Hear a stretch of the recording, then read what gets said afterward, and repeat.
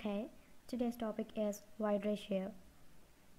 Now, I have this diagram here for you. That is the three-phase diagram which I have drawn in the earlier video. I have already drawn it for you here also, so that it will be easy for you to understand while I'm doing the derivation. Okay, now as said in the previous video, three-phase system is the basic of soil mechanics. And when I said that, I mean these conventional signs which I have already implicated that I used only conventional signs and not any signs on my own. So this is volume of voids, total volume, total weight, weight of voids, and this part is the void region filled by air, and this part is the void region filled by water, and this part is the solids part. Now this total region is called the voids region, and this is the solids region. So volume of air, weight of water, volume of water, volume of solids, and weight of solids, right? Okay, for today's topic we are going to derive the volumetric relationships. Okay, for today's topic I'm going to derive a few formulae from this three-phase diagram, and make sure you observe them carefully. Now for today's topic I'm starting with the volumetric relationships. First, let's talk about the void ratio in this video. What is void ratio? Void ratio is nothing but basically the ratio of volume of the voids region to the total volume of, to the volume of the solids region.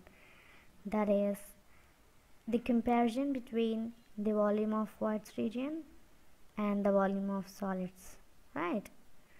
So also the void ratio is represented by the letter E, and the void ratio is equal to volume of voids, as we have here, to the volume of solids. Now the important thing regarding the void ratio is that this void ratio is always represented only in the decimal format. So for example, let's just say the void ratio may be 0.4 or 0.7, right? Like this, and not in the percentage form. Understand? Also, this volume of void ratio, when you clearly observe this is volume of voids to volume of solids, and the volume of voids, which is this part, that is the pink, the area under this pink region, right? So the volume of voids means it includes the volume of voids filled by air and the volume of voids filled by water. So this can also be written as volume of air plus volume of water by volume of solids. Understand? Now also another important thing which is to be remembered during the void ratio concept is void ratio is never restricted to 1. Like, it cannot be restricted. It can be less than 1. Void ratio can be equal to 1. Also, again, void ratio can be greater than 1. Now, what are the cases that these are possible for? Now, for the first case, void ratio less than 1, let's take a look at this formula. E is equal to, that means void ratio is equal to volume of voids by volume of solids. Now this volume of voids is this part, as I've mentioned earlier, and this is the volume of solids. Now for any arrangement, don't just look at a certain type of arrangement only, just think there are as many solutions as possible. For any arrangement, there might be a chance that volume of voids can be less than volume of solids, right? So for in the case of coarse grained soils, in the case of fine grained soils, in both cases it is possible. So in such cases, when the numerator becomes less than the denominator, they are obviously the value becomes less than 1, as in the cases of, I said, 0.4, 0.7, etc., right? Now when is this case possible? Void ratio equal to 1. Yes, it is possible when ratio of volume of voids to volume of solids is equal. Now There is no certain soil, there is no a certain arrangement that shows this. It might be possible for any type of soil, any type of arrangement. It should only, it's only a volumetric relation, so volume of voids by volume of solids, that is volume of voids should be equal to volume of solids, then the void ratio is equal to 1. Now void ratio is greater than 1. When is that possible? It is possible in every case where this volume of air plus water is more than the volume of solids. Now is that possible? Because soil means generally more solids and less voids, right? There is a possibility that volume of voids can be greater than volume of solids. As I said earlier, it all depends on the arrangement.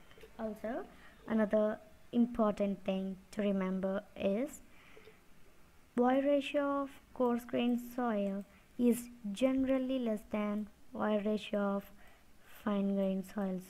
Now you might ask, what?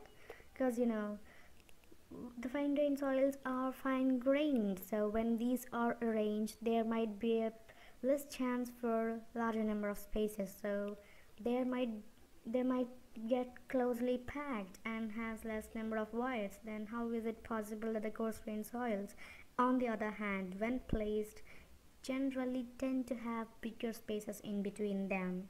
So why is the void ratio of coarse grained soils less than fine grained soils?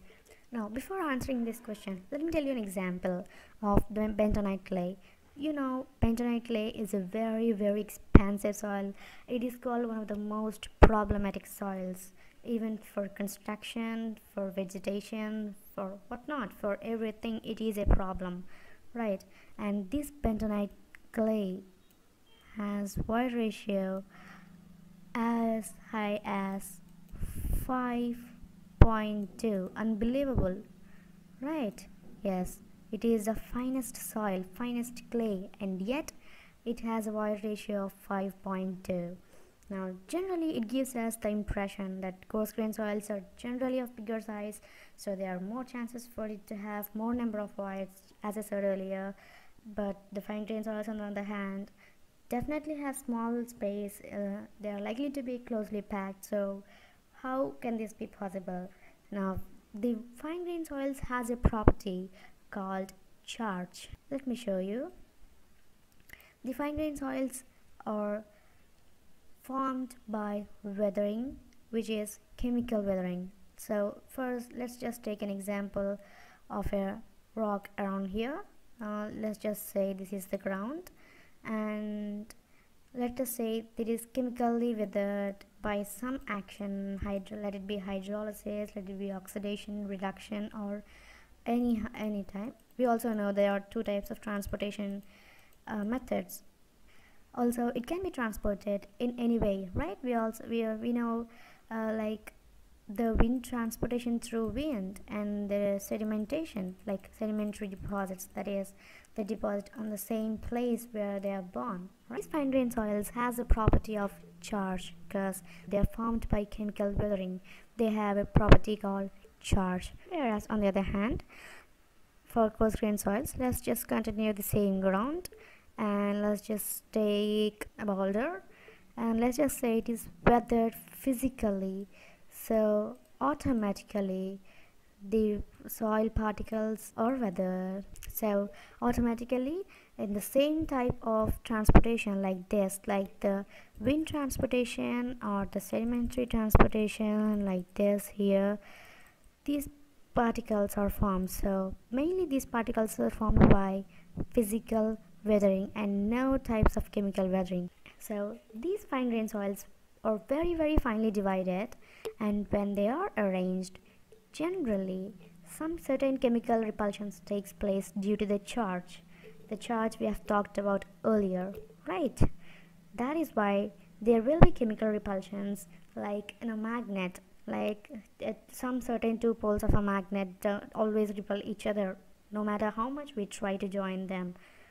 A finely charged particle, clay particle, will not allow another particle to come and settle by it. Okay, it always repels.